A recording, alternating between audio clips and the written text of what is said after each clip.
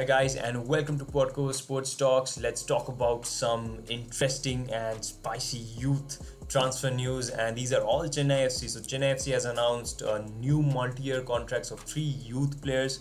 Aimol Remi, he's 20 years old and he's a defender. Goalkeeper Samik Mitra, and of course Aman Chetri. So Aman Chetri, let's talk about Aman Chetri. Aman Chetri is a very versatile forward and he has graduated from the AIFF Elite Academy. He has been promoted from the CEFC Chennai FC B team to the senior team now. And yes, along with Samik Mitra is the same thing. They have graduated and then they have called from CFC B team. They have been promoted to CFC A, and the main CFC team. While Remy has experience.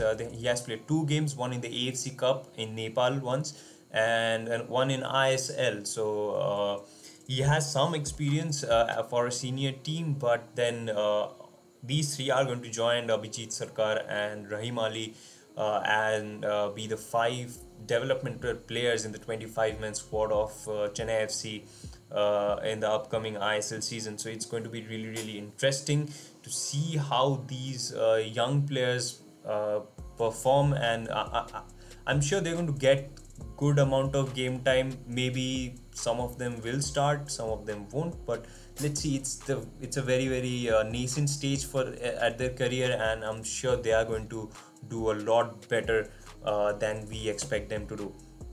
Now, talking about good defense, here's another transfer news, which is Jamshedpur FC signs this left back Ricky Lallawmawma, and it's a very weird name. I'm sorry if I pronounced it wrong, but then the way this guy has entered Jamshedpur FC right now, and it's really fascinating to see that how Jamshedpur FC has been very active in the transfer market recently, and they have bolstered their defense a lot. And with the addition of this left back, I'm sure they are going to